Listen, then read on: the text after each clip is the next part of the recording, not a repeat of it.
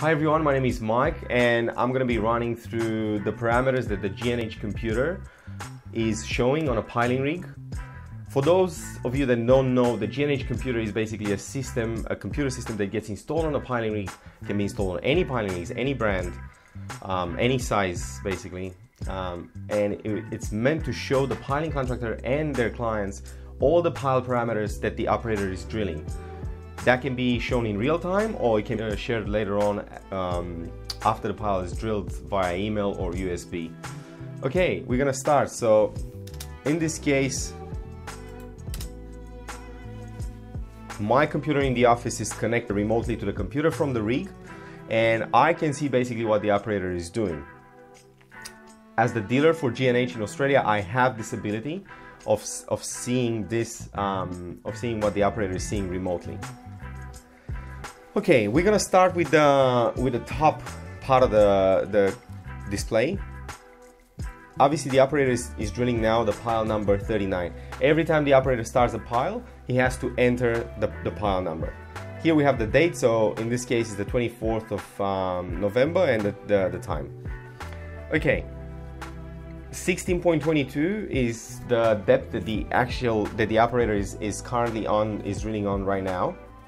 I think the depth required for this pile is 16.8. So we have the depth here, we have the penetration rate. It shows in real time. So there's times when the operator is not crowding down, so then the actual penetration rate is 0 centimeters per minute. But there's time when the operator is applying crowd force on the auger, so that's when the penetration rate becomes anywhere between 40 and 130 centimeters per minute. In this case, I think he drills a rock socket. That's why the advancement in depth is quite slow. Then on the next gauge, we have the rotary head pressure. This is basically the hydraulic pressure that the rotary needs in order to spin the auger. It varies between 150, let's say, depending on how hard the material is, all the way up to it can be even 300, but comfortably we'll sit at around 170, 180, 200 bars at best. The next gauge, we have the crowd pressure. This is basically the hydraulic pressure that the crowd winch requires in order to make the auger penetrate the ground. The operator is applying every now and then a bit of pressure, so it's going, normally it stays at about 24 bar, which is the pilot pressure, but then it increases to 60, 64, depending on how much is needed. We also have two graphs on the right hand side of the screen for this. We have the rotary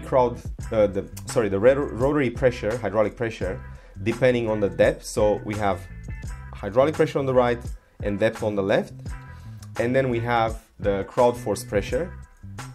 So you can see when the operator is pushing and applying force. So every, let's say 200, every 300 mil. That can be seen on the actual screen as well. Okay, the next gauge is RPM. The G&H computer has the ability to show how many rotations per minute the rotary is spinning with, that auger is spinning with. So in this case, it varies between, let's say 6, 7, 5, 6, and 10, 12, 15 RPM. On the right hand side here, just to the right of the RPM screen, we have the inclinometer. So obviously drilling the rock, the mast moves slightly. There's a bit of play there, of course, and it varies between 0.1 and 0.5. Normally it's no more than 0.5, depending on what the mast does. Okay, here we have the recording time. So in this case, the operator has drilled 16 minutes, almost 17, to a depth of 16.7, so almost 17 meters. Obviously, it all depends on the ground, because some parts of the pile have been drilled extremely fast, some parts of the pile have been drilled a lot slower. Here we have the grouting screen, which is grayed out now because the grouting has not started. But as soon as the operator is going to reach his depth, which I think it's 16.8, it will start recording the grouting as well. pressure at KDK, KDK for Germans stands for rotary. So the pressure at the rotary shows -4 bars is because we have not connected the pressure sensor at the rotary. We only connected the sensor that measures the peaks in pressure, the concrete pressure on the side pipe.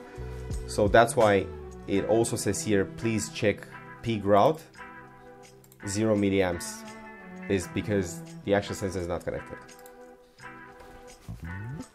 Okay, 16.8. I think that's the depth they required. I'm going to talk a little bit about the left column here. So this is the theoretical values of the concrete volume of concrete depending on the depth that he's drilled.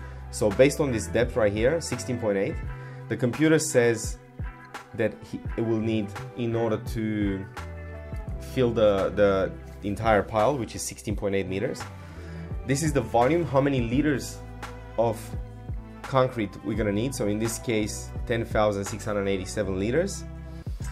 And this is the grout factor. The grout factor is basically how much extra should the operator go on top of the theoretical volume of the pile, because in the ground it's never perfect, it's never straight. This is the pile diameter, and this is the stroke volume. So this is the pump stroke, how many liters each stroke has. So in this case, 45 liters. There you go. The operator has switched into grouting mode.